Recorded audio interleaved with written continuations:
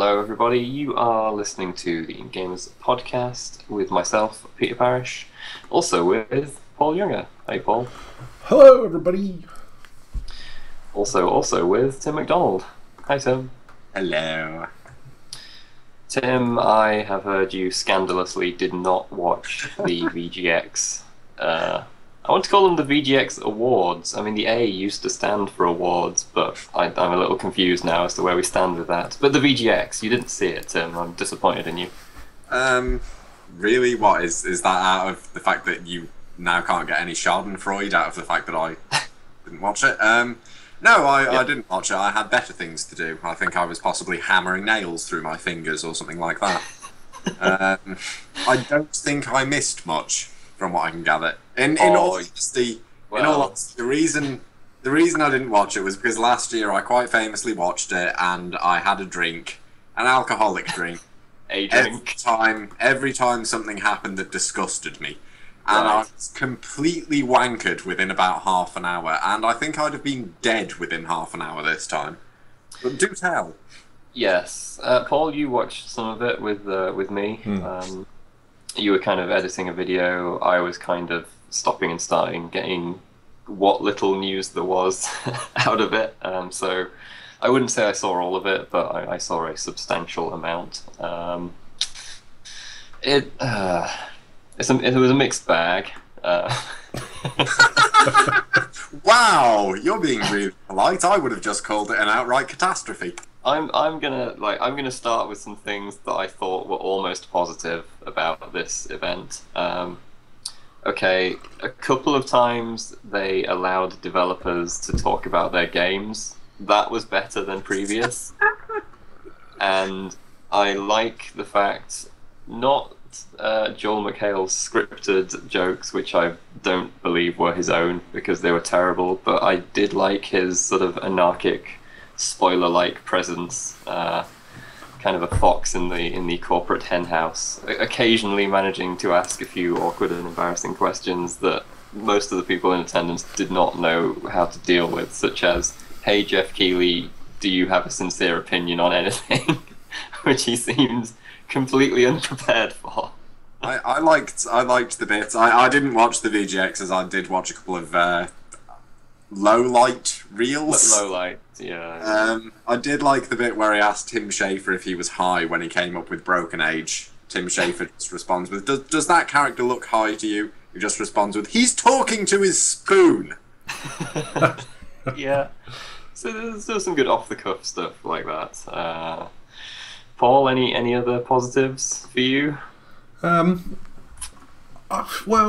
I actually quite like McHale actually on that, mainly because a bit of a sarcastic git, and I think you kind of have to poke a little bit fun at the seriousness of it sometimes, and I don't know, if I hear the word awesome one more time and how awesome the next game is coming up, I will scream. That is just, oh, Keighley, Jeff. What can I say? He's quite hard to watch. I know that you have to be enthusiastic about what you're talking about, but sometimes there are probing questions to be asked, and quite rightly, how much did they pay? Did Schafer pay for the voice acting in that? Valid question. Valid question. A reasonable, something reasonable to ask, which was kind of glossed over and not really answered.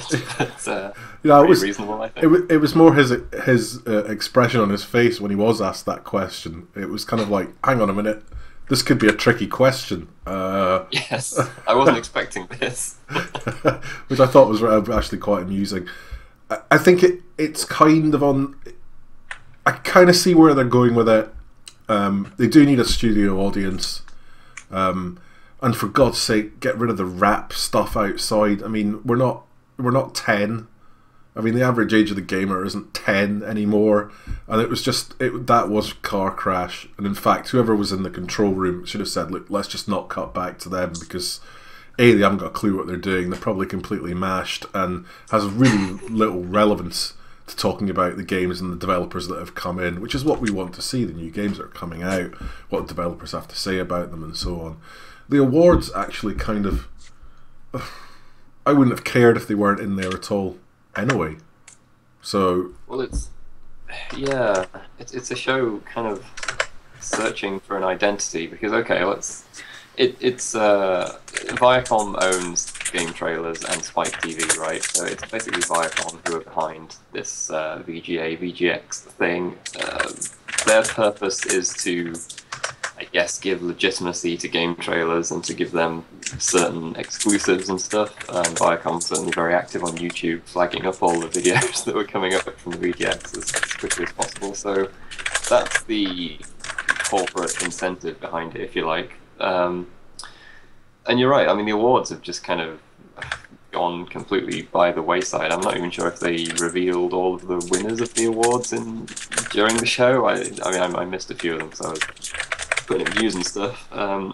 So if it's not an awards show, is it like a reveals show? I mean, then there weren't that many of those either. There were a couple of new trailers, like for Witcher 3 and what have you, but reveals-wise, we got a couple of Telltale things, the Game of Thrones one, which had already pretty much been leaked, and No Man's Sky, which looks pretty damn interesting, but I don't think it necessarily needed the VGX for 3 hours to reveal it.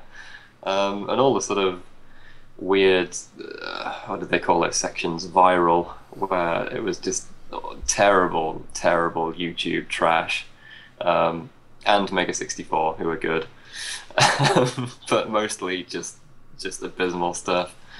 So it's kind of like I don't know what they're trying to be, other than to promote Game Trailers, and I'm not sure it's succeeding in that fashion. That's my view. I think it was a sort of, as they put it, was an experiment, and it was an experiment that kind of went wrong, but at the same time kind of went in the right direction. But go on, Tim.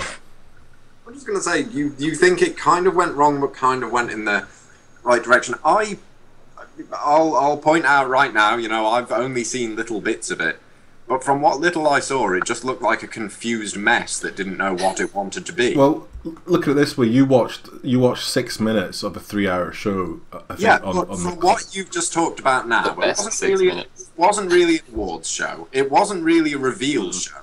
It was just a show about games that was scattered and confused, with hosts who didn't really seem to know quite what they were doing, a fair few cock-ups, a tone that was completely off based on what you're saying about the rappers outside and things like that. So tell me, what went right? How is this a step in the right direction? Because it's a step in the right direction, whereas it's not in a big theatre with lots of vacuous celebs turning up and telling us about how great they think games are.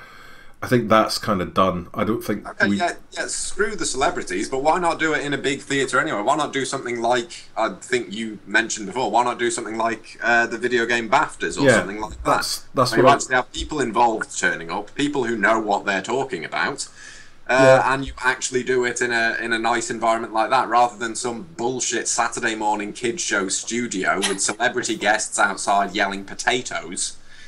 I'm sorry, I just don't understand why you think this was a step in the right direction at all, because this seemed like a step into the trash. Well, it was a step into the trash, but it actually, for me, it kind of got more on track about talking about the games and the developers for the small segments that they did have.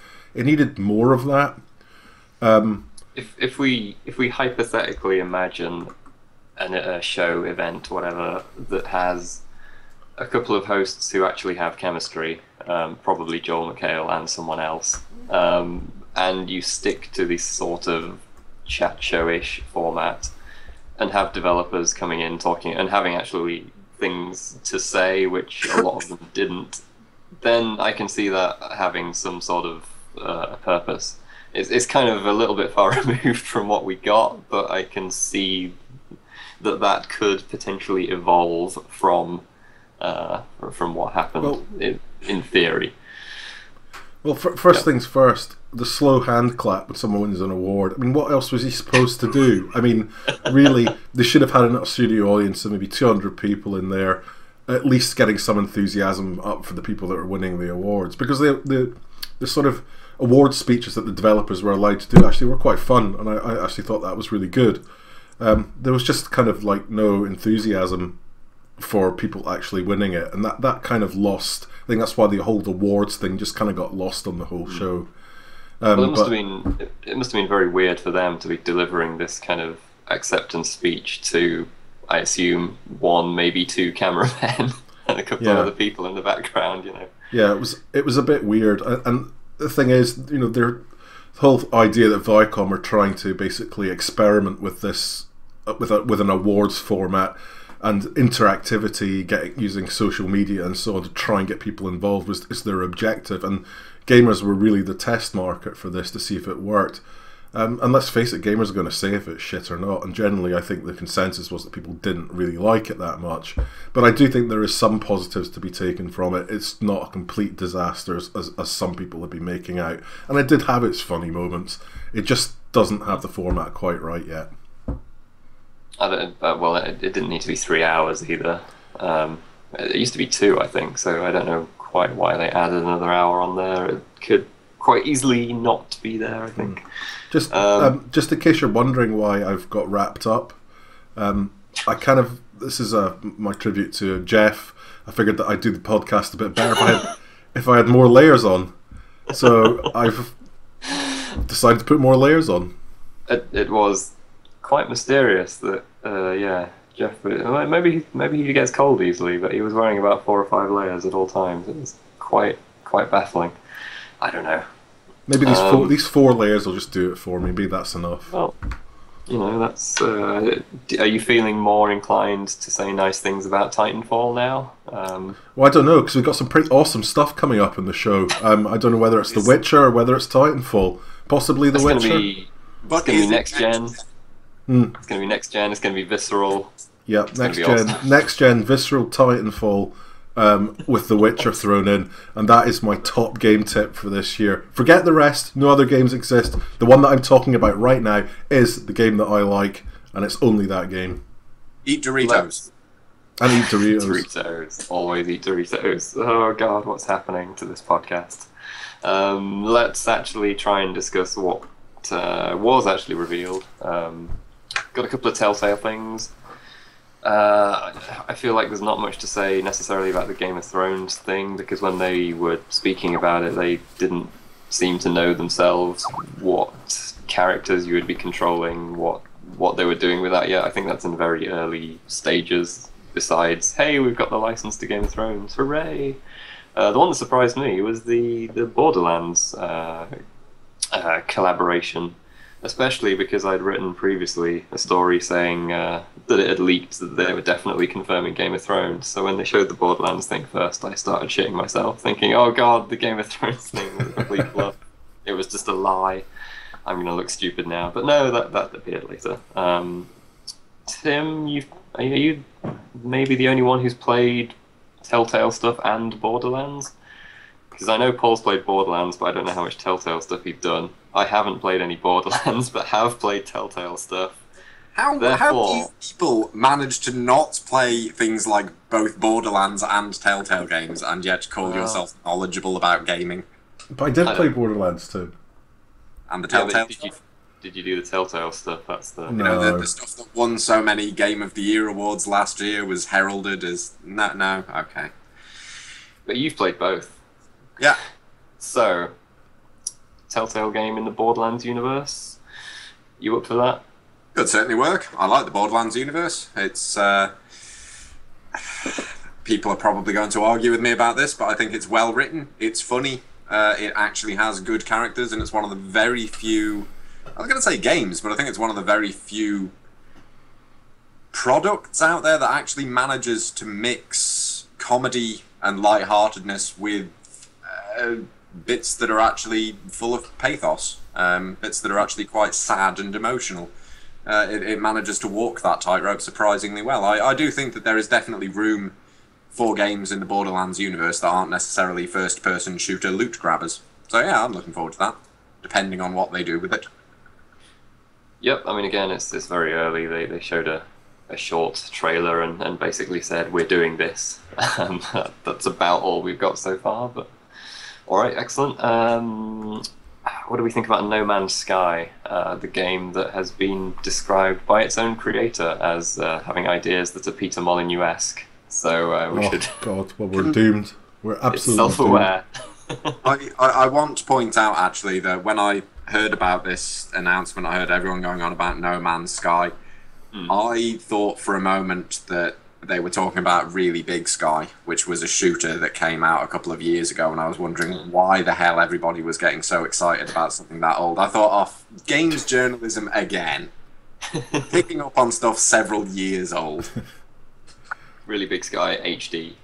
Well, you can shoot through asteroids, so there you go. Yeah.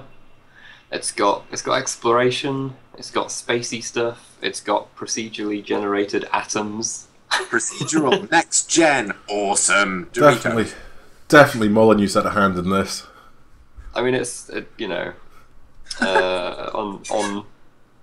on paper it sounds amazing. Obviously, you kind of need to reserve and temper expectations for how it might end up. But I like the idea of procedurally generated planets that you can explore. You know, traveling through space in your little spaceship, getting into space combat, discovering stuff. You know, conceptually, I like it a lot. Conceptually, I like it a lot. I think that they kind of need to attach a game to it, but in terms of a base for a game, they're making all the right noises. Sorry, no, I just thought when Paul said Molyneux had a hand in it, I realised I'm pretty certain that Jeff Keighley is actually just a Molyneux-designed cyborg. To talk about how amazing all games are. Yeah, basically, he's trying to fool us because Jeff Keighley never says man. Yeah, it's true. He doesn't. He does say awesome. Right, I bet you that if we find behind the scenes footage at the VGXs, you will just have Jeff Keighley sort of like this, and Molyneux will be behind him with a screwdriver. I will give. I don't know if Hello Games did this on purpose, but they have kind of amazingly pitched their game at the right event. You wouldn't think that VGX would be the right place for a sort of indie developed procedurally generated space game, but because there was so little else revealed, basically everyone has talked about No Man's Sky, so it's kind of worked out fantastically for them. I think what you were meaning was so little else of interest. Well, yeah, okay. I mean, revealed fair enough, but there were things of tangential interest. I mean, I was happy to see more Witcher 3, but it was like a minute-long trailer, so it's kind of there's really only so much you can do with that, you know. Yeah, there wasn't. There wasn't so much. The thing is, it wasn't so much a reveal show. It was more of a we're going to show you a trailer about games that we already know. So, really, again, just to drive traffic to game trailers, I'm sure, but pretty much nothing else other than that, really. Yeah, it was appalling. I think that Bethesda should have just announced Fallout 4. So do I, actually. I think they should just fuck it. We probably are making this. Let's just go for it. And we might not have been planning to announce it quite this early, but who cares? Let's just do it. Yeah, the Fallout 4 sadly revealed as a hoax. It was always on the cards. That actually got a bit of a slight mention. I think actually before they were doing the No Man's Sky trailer, Jeff was saying, we've got a big reveal, but it's not Fallout 4, contrary to what some people were hoping for. So yeah, and Paul, this guy put quite a bit of actual cash into his hoax. Yeah. Good hoax. I must admit, I did enjoy the hoax. I thought it was fun. Got the community talking, which I think is always important. But he's setting back about $1,000 to do this. Not so much for stuff like hosting and that, but I think it was actually the phone line that he rented to play back that mysterious message. That was something like $600 and something. So if someone's got that much money just to have a fool about it with, well, a fair play to them. But I don't know. A lot of people were quite unhappy about it. But I mean, the writing was on the wall that it was a hoax, really. Anyway, but it was so kind of well done that you kind of thought, well, maybe there's just some bizarre chance that this may actually be real. It was a really well executed hoax. I have to give him props for that. Yeah, I don't know. I can't get too annoyed about it because, as you said, it was kind of always a little bit suspicious for quite a lot of reasons. It's just so well done. You know, that was actually better than several ARGs we've seen from publishers.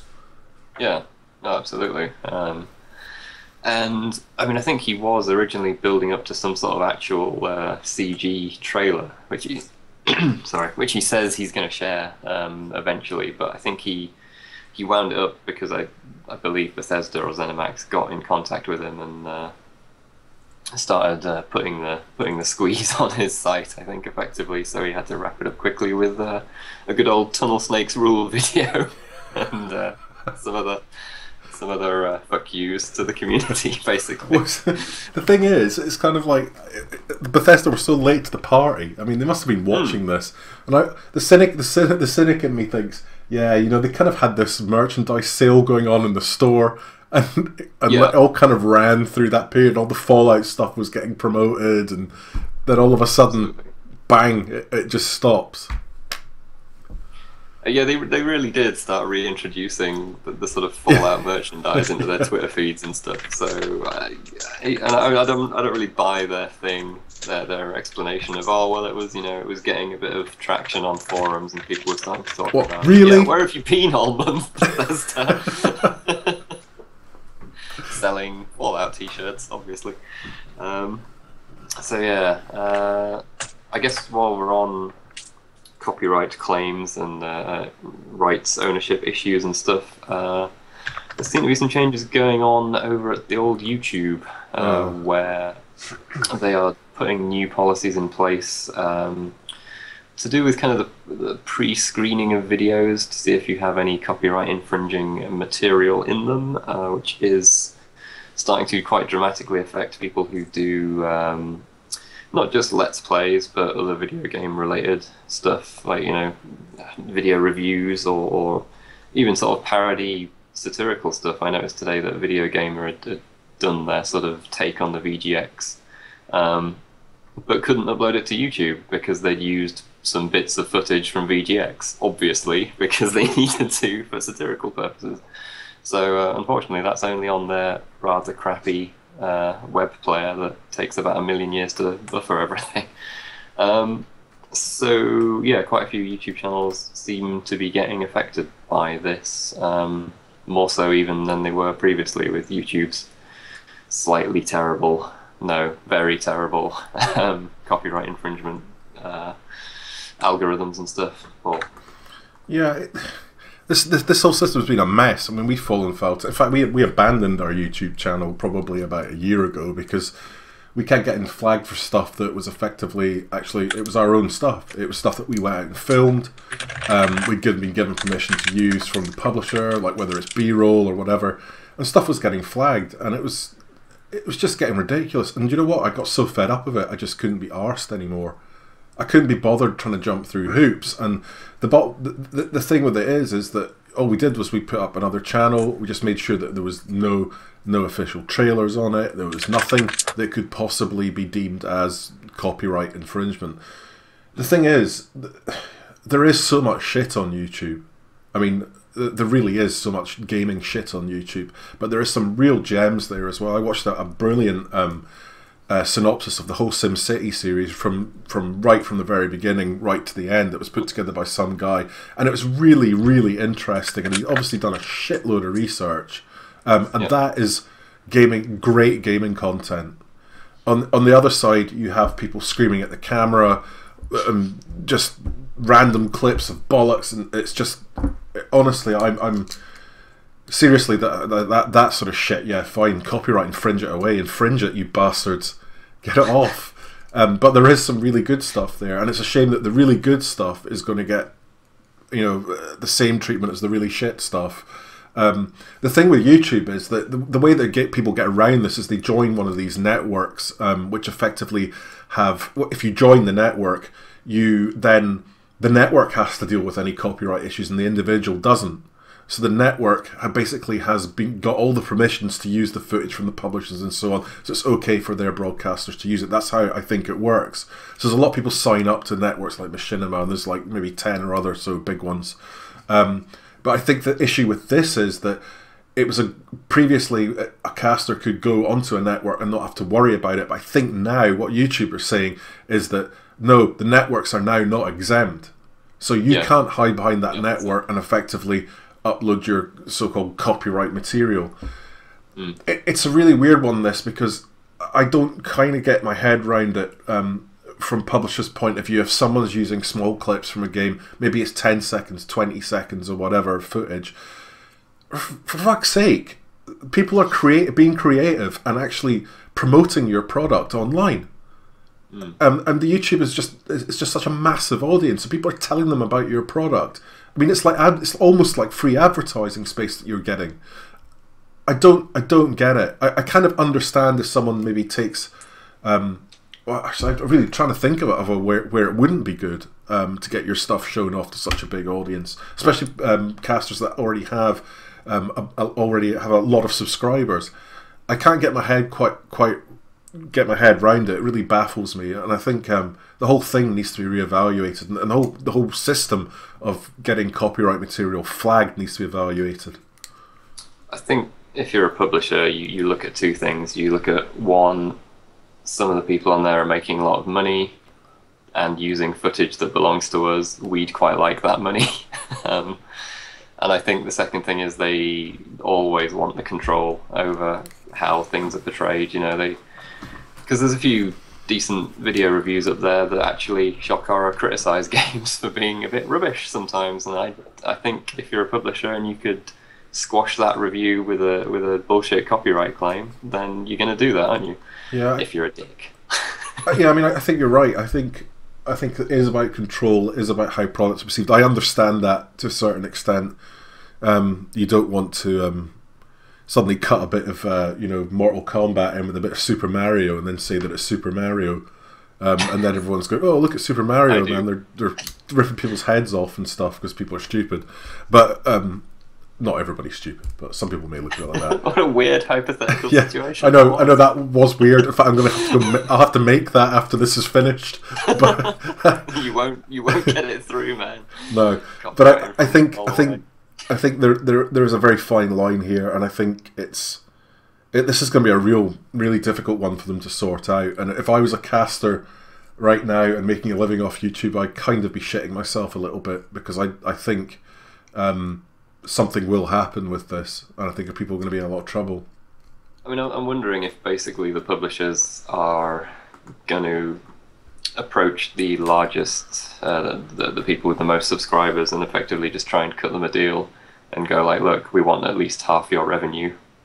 You can carry on if you give us a large chunk of your earnings. Because, well, can you think of the minefield that would be, though? Can you think of, honestly, they're going to have somebody in a publisher's office sifting through all the videos to try and find clips of footage, and then have to then correspond with each individual to try and... No, that's what I mean, though. They talk to the big ones, the ones who are already established, and then fuck the rest. Just do copyright claims, Yeah, it's possible, but unfortunately, the thing with YouTube videos is the ones that are usually the big ones are usually the shit ones. That is a problem, yes. That is a problem. The hidden gems that you were talking about maybe do, 10,000 views or so, but they're not the ones who get the millions usually. Yeah, I mean, hidden gems like this bloody vidcast, for example, an absolute gem. It's so well hidden. I can see a little bit of a dungeon keeper devil behind you, Paul. I'm afraid that's owned by Bullfrog International and Peter Molyneux. I can also see, I think, is that a TIE fighter as well? Isn't it EA at this point? That's even worse. Yeah. There's a Half-Life picture there as well in the back. So that Valve would be right on my ass. IncGamers Vidcast, subsidiary of Valve Corporation. Yes. Think of all the games we've mentioned in that VGX segment. I mean, Christ, this is even this is a freaking Starbucks coffee mug from Seattle. So I am really screwed. I don't think they make video games. You're probably all right there. Oh no, but they'll be on it. I mean, God forbid. This pen, for example, it's a bit of plastic, probably made in some factory that's going to screw me over. I don't know. It's fair use, man. Fair use of that pen. It's fair that I use this pen. Yeah. Yes, it is fair use, but the problem is you'll have to petition YouTube to point this out, and it'll take 3 years and court case. Actually, that's the thing as well. It's also the severe frustration that people have with actually dealing with YouTube. You just can't deal with them. If you try and get a response on a claim on your, you could sit there for months. I know that from one example from the David Brevik one, which you put in the story that you put up, that took 2.5 months for them to actually say, oh yeah, look, it is all your own stuff. By that point, all your viewership's gone. No one's interested in it anymore. It just sits there in an archive anyway. Yeah, so the many thousands of people who watched that David Breivik video at the time, that was when we weren't getting any money out of it, which was a bit shit. And then when it's unflagged by YouTube, it's kind of not very timely anymore, because all the Diablo stuff and Marvel Hero stuff he was talking about is probably already out there. People have already reported on it. So yeah, a bit shit on YouTube's part all around. It's a bit chaotic right now. And as you say, if you were making your living from doing this in any way, I would probably be quite concerned and possibly be looking for contingency plans right now. I don't know if there's any other channels people can really go to though, because I mean, what's it called, Vimeo or whatever, is even more restrictive with copyright. I don't know, unless someone else wants to start one. Hey, there you go, entrepreneurs. You want to start copyright-free gaming TV and then have 1 million corporations trying to destroy you instantly. No one will touch that with a barge pole. Everyone will just move to Twitch. Yeah, that's true. Everyone will just live stream and whatever. Well, no, you don't even have to do that. If you want to do a proper Let's Play video or something like that, all you've got to do is just live stream. You record it, you put it full screen on your monitor, the video, and then you just live stream that, and then it's queued up in Twitch as a previous broadcast. I do find it interesting, and I don't know if it's just a coincidence, but the minute that both PS4 and Xbox One jump on the sort of Twitch streaming bandwagon, all of a sudden copyright infringement is more of a big deal. That might just be a coincidence, the timing of that, but it does kind of seem like the major players are exerting a bit more pressure on things these days, which to some extent is within their right, but is also really shit. So there you go.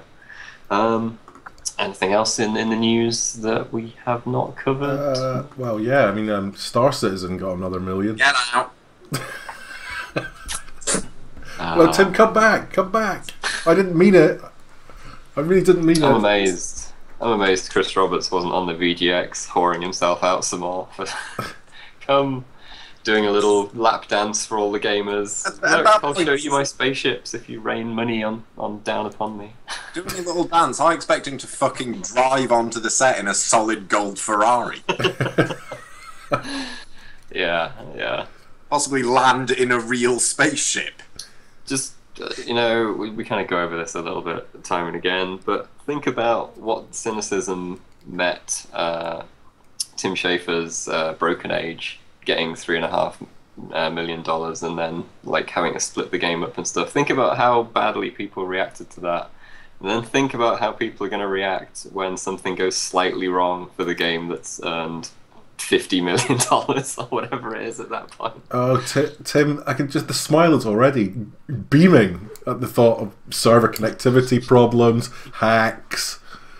Come on, it would be hilarious. This is going to be great for us. Think of the news stories we can write about that, and think how many people are going to be flooding to our sites to complain. I've explained my position on Star Citizen before, okay? I hope it's a good game. It sounds like the sort of... No, you don't. No, you don't, Tim. No, you don't. No, you don't. Yes, I do. I want it to be a good game. It sounds like the sort of game I would really enjoy. That said, I don't want people to keep throwing fucking money at it, and I do think it would be very funny if, after all of this money and time and hype, it turned out to be shit. Basically, I win either way. Yeah, right. That's a real. Either it's terrible and I get about a month of solid laughter, or it's really good and I get a good game to play. What if everyone reacts very maturely to the fact that it's not the second coming of gaming Christ? Yeah. And they're all like, I respect the fact that they tried to make this game and they did their best. I'm and I think it's going past the window, Peter. Could happen. You never know. It's possible. It's not possible. It's not possible. It's a lie.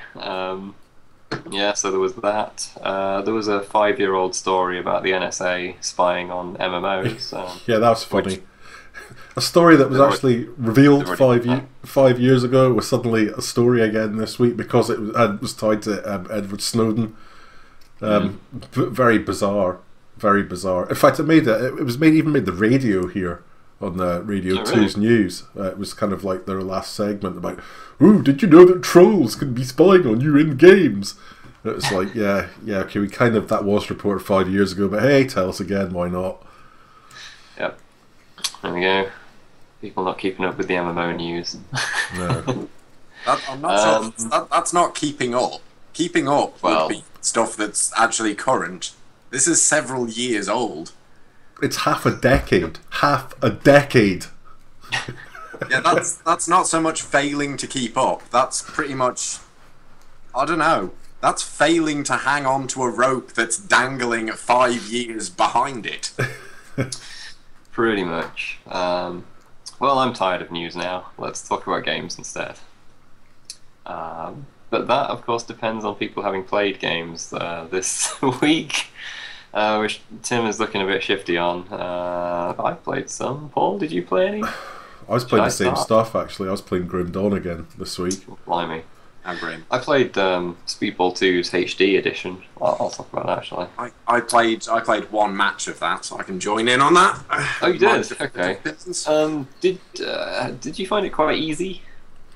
No, I found it really difficult to start with, but that was because my keyboard controls got mysteriously fucked up. So left arrow key was moving me up, and enter was moving me right. And I can see why that might have caused problems. Yeah, I was thinking, Jesus, this has got terrible controls. Maybe they took the leaf out of COD's book and remapped all the keys. Or That's kind of annoying considering Speedball 2 has literally 5 keys. Up, down, left, right, and do a thing. I mean, Action, if you like. To answer your question, I've played one match and I played against Revolver and won, and they're Revolver, so that shouldn't be a surprise. But if I remember Speedball 2, and I do, it was only 1 or 2 teams in each league that were desperately hard. Most of the rest were pretty fair for sort of the players at the time. But yeah, well, here's the thing. I have been playing it for about an hour and a half or so. I don't know how many matches that is, maybe 15, 20, something like that. I'm finding it pretty easy so far. A lot easier than the Amiga version was. To give you an idea, you start off in a cup, and yeah, you play against Revolver first, and they're shit, so you beat them. That's a small arena. A cup. Sorry. Yes, you're playing in a cup. It's very compact, very difficult to. Anyway, in the semi-finals, I beat I think Violent Desire. The names are still great, by the way. Violent Desire is a great name for a team. Yeah. And then in the final, I was up against Steel Fury. Now, Steel Fury are the best, or were always the best team in the second division. I beat them 302-4, without really having to pay that much attention to what I was doing. So I think it's quite a bit easier than it used to be. Considering that actually beating Steel Fury tended to require either quite a lot of luck or a hell of a lot of money being spent. Right, upgrades.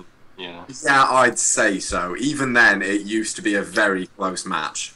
Yeah, so, I mean, the main thing I've noticed is that, so in Speedball 2, you get, I guess if people don't know what this is, it's kind of like a future sports, it's not quite the best future sport.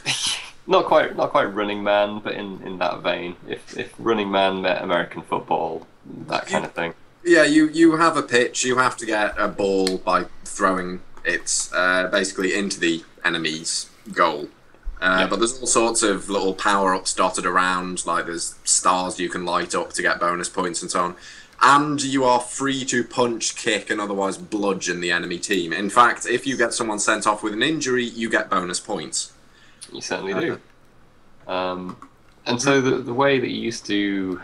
the way I used to always play was to get the score multipliers, which are like, there's a kind of loop-the-loop thing at the side of the pitch, and if you get the ball through there, then instead of getting 10 points for a goal, you'll first get 15, and then you'll get 20. Now, the AI in the Amiga version used to try really hard to stop you getting those, and in fact would try pretty hard to get them for itself. In this version, they basically don't give a fuck.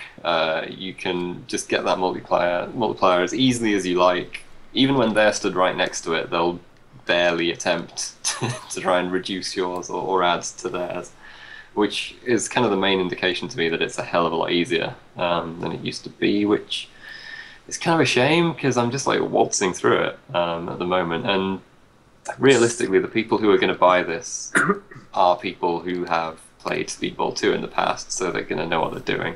Yeah. So that's a bit of a shame. How is it difficult to make Speedball 2 again? Particularly if you're just doing Speedball 2 HD. Just make the same game! So in this case, I don't know, that sounds like an AI issue, but considering you were playing against Steel Fury, does that also imply that the teams have been toned down a bit as well? I think they have, because I was getting plenty of knockouts against Steel Fury, which just like never really happened. You might get one if you concentrated very hard on one player. Yeah, well, on the other hand, your centre forward would be dead by half time. Yes, exactly. So yeah, it doesn't have the original theme tune, which is a terrible oversight. Yes, they've replaced the intro. Yeah.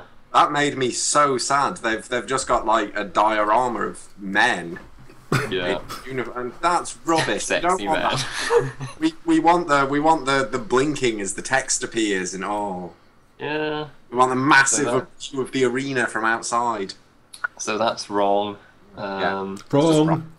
It doesn't have any online multiplayer, which I think is a pretty major oversight. It does have local co-op, local play, doesn't it, LAN? It does have local multiplayer, yes, which is good. I'm assuming it's not LAN. I'm assuming it's probably same computer, but yeah, it is. It is. So I mean that's fine, but I mean, surely in this day and age, lack of online is a bit sad. But I could forgive that if the base game was sufficient, which from what you're saying, it might not be. I don't love the graphics style either. I mean, they've basically reused the animations and kind of painted over it with new colours and stuff. But you know, I like the Amiga colour scheme. I like how that looks still. I've got it on an emulator, and it still looks pretty nice compared to this. This is the thing that I could put up with all of this stuff if it was the same game. I would love Speedball 2. I would love to be able to play Speedball 2 without having to faff about with emulators or anything like that. Yeah. And in this case, I've got to say, it feels, from my astounding amount of experience with it, it feels like they've got the mechanics right. It feels right. In terms of the way it feels for the most part. Yeah, not entirely, but mostly. It feels a hell of a lot closer than any of the other recent Speedball remakes that have been attempted. Yeah. I don't know, it's just sad if what you're saying is true. I'm hoping you're actually wrong and it turns out you're just really good at Speedball now for some reason. That's possible. That's possible. No, it's not. I mean, I wouldn't have minded them toning down the difficulty slightly in like the first league and then kind of adding more leagues or something like that and it gradually ramping up. There's something to be said for that. But I did hear someone say it's apparently got like a 10-year career mode now or something like that. It does. It's kind of weird. Okay, so in career mode it's still only a couple of leagues, the familiar ones, the ones that are familiar to you. Yeah. But you can dick around in it for 10 years if you need time to like level up your guys and get good enough, which I'm not sure you necessarily do because it's quite easy now. And playing the career mode then sort of unlocks challenge leagues, which are sort of like the Galactic League and stuff like that, where you play against alien teams, which may be where the difficulty is now hiding. I accept that. But it seems sort of weird that they didn't just incorporate these extra leagues into the career mode, and that you go out of League, League One or whatever, and into the Champions Cup and what have you. But so I don't know. I need to play around with that more and get promoted and see if that does indeed work that way. But yeah, I'm a bit disappointed in it at the moment, to be honest with you. That's sad. It is a bit sad, yeah. Boo-hoo. Yeah. It's kind of like when they redid Sensible World of Soccer for the 360 and managed to fuck that up quite badly as well. It's very disappointing. So yeah, that's what I've played lately. I've played more things, but I'm tired of hearing my own voice. So what have you guys played? I haven't played much else. I've obviously been doing those Arthur Bruno interviews this week, so I've kind of carried on because I kind of started and now I'm going to finish, keep playing Grim Dawn till the new content arrives, well, till new bits and pieces arrive, which is going to hopefully happen soonish, although they do say that Act 2 isn't coming out this year now, so it's a little bit frustrating. Dabbled a little bit in Diablo 3, still liking that expansion. It's nice, much better. I'm enjoying it more actually than I thought I would. But other than that, I don't really want to talk about that stuff because I just don't. So I've already talked about Grim Dawn massively in the interview. So Tim, over to you. Tim, are you looking forward to Frost Wintermas in Dota 2, or whatever that's called? Probably. Sorry, yeah, I've just been looking through my Steam library to try and find stuff that I've played recently that is actually recent and appropriate. I played a bit of Starbound, I suppose. I played... That's relevant. And everyone loves Starbound. That's some sort of rubbish shopping simulator. Yeah, it's called Racketeer, Peter. Oh, yes. No, Starbound, everyone's falling over themselves to love Starbound, so yeah. Everyone's falling over themselves to love it until today's patch. Oh. Today's patch. Well, in fairness, from what I can gather, he was up for basically 18 hours straight working on it, and from what I can gather, there is a little bit of an oversight in the code, because he kind of streamlined the systems. Like, before, everything was graded on a scale from 1 to 100. Like, the easy planets were level 1, the really, really hard ones, the endgame ones, were level 100 in terms of difficulty. To explain quickly, Starbound is basically Terraria with space bits, right? Pretty much. Okay, good. Carry on. But yeah, he flattened the leveling system a bit, so now it's just 1 to 10. The problem arises that from what people are claiming, the weapon system is still working from 1 to 100, which means that by the time you get, for instance, level 15 weapons, which is pretty early on, they're doing more damage than you should have at the very end of the game, like half a game ahead of where you should be. Right. So yeah, it's a little bit broken today. But I'm mostly impressed with what I've seen. There's still quite a lot of work to do. There's bits and pieces like the quests and stuff like that needs to be put in. But I've got my spaceship. I built a little hut. I flew around the galaxy a little bit after fueling up on wood and coal. Every spaceship is fired by wood and coal. NASA, you got it all wrong. Rocket fuel, forget it. Wood and coal. Never mind all this warp core bullshit from Star Trek. Yeah, who knows? Maybe it's just some sort of engine that can convert anything that's got sufficient energy within it. I don't know. It's plasma.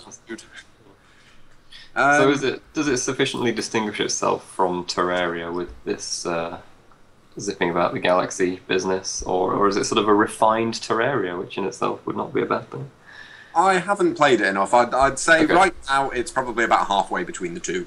From what I can gather, what it should be when it's finished is something a lot more impressive. Right. The way it works is the entire universe is procedurally generated. which means that the coordinates of each planet act as like a seed. So if you find a planet you particularly like, you can then give those coordinates to your friends, and they will find the exact same planet. That's clever. Yeah, which is quite neat, particularly when you've got 10 million billion zillion stars, which is kind of what it appears to be. So you know, if you want to cheat and find planets where there's shitloads of resources, then you can probably find coordinates for them online. Conversely, if you just want to play as a random explorer, you can just hit the random button on your spaceship and fly somewhere where no one has likely ever been before.